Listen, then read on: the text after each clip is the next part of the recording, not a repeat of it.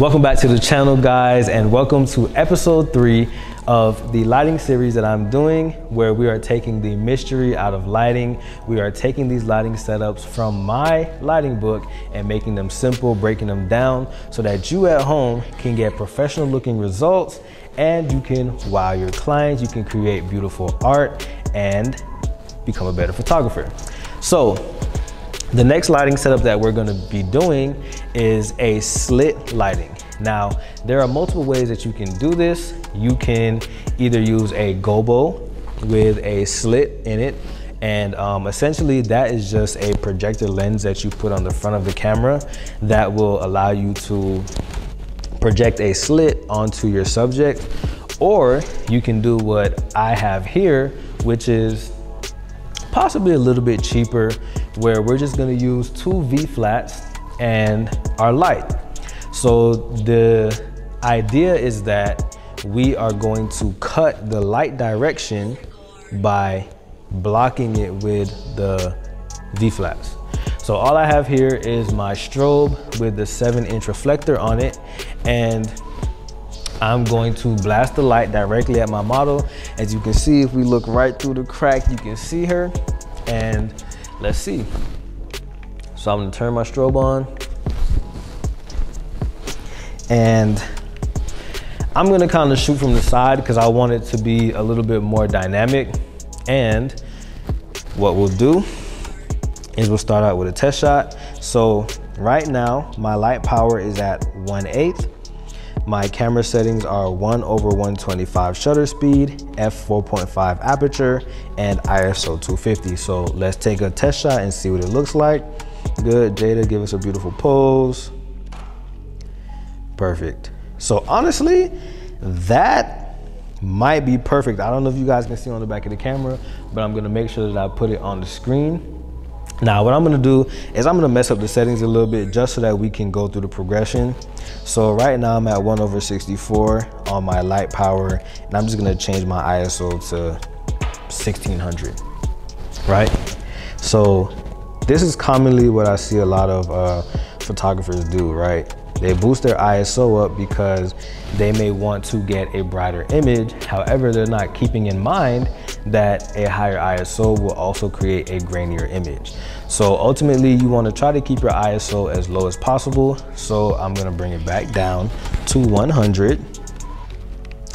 And the image is popping up on screen, you guys will see.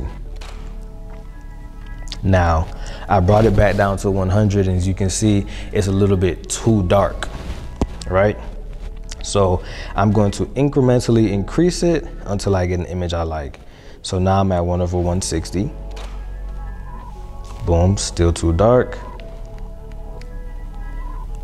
I'm at 320, still too dark. And that might be as far as I want to push my ISO. So now what I'm gonna do is I'm gonna say, let me increase the light intensity through my trigger, and let's bring it up to 1/16.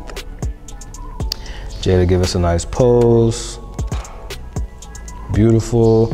Now that looks really good. So keep in mind with this lighting setup, as you can see in that last image, you want to make sure that your model is placed correctly. So on that last one, she was a little bit out of the light. So just take the time to adjust her, make sure that she's in the right place. And it might be a little bit difficult for you guys to see on video, but if the ambient light was cut, which is what I always recommend, you can see the slit of light. So all I'm gonna do is just move her over a little bit, right into that slit of light, and we're gonna take a few more shots. So Jada, give us a beautiful pose. Gorgeous. Perfect. Now, if you want it to look a little bit more interesting, you can go super wide and you can shoot the entire backdrop. And this will allow you to see the line that's also behind her on the cyc wall. Good. Good.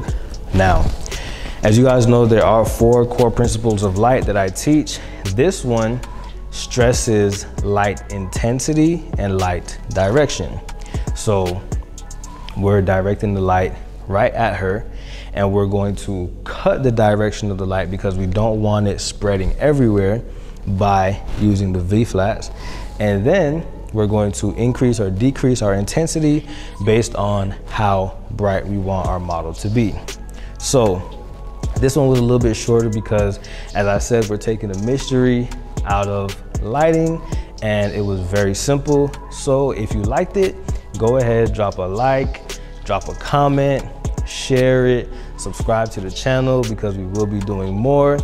As you can see, we have our beautiful model. If you guys want to see more of her, like, comment, share, subscribe. And that is going to be it for this tutorial.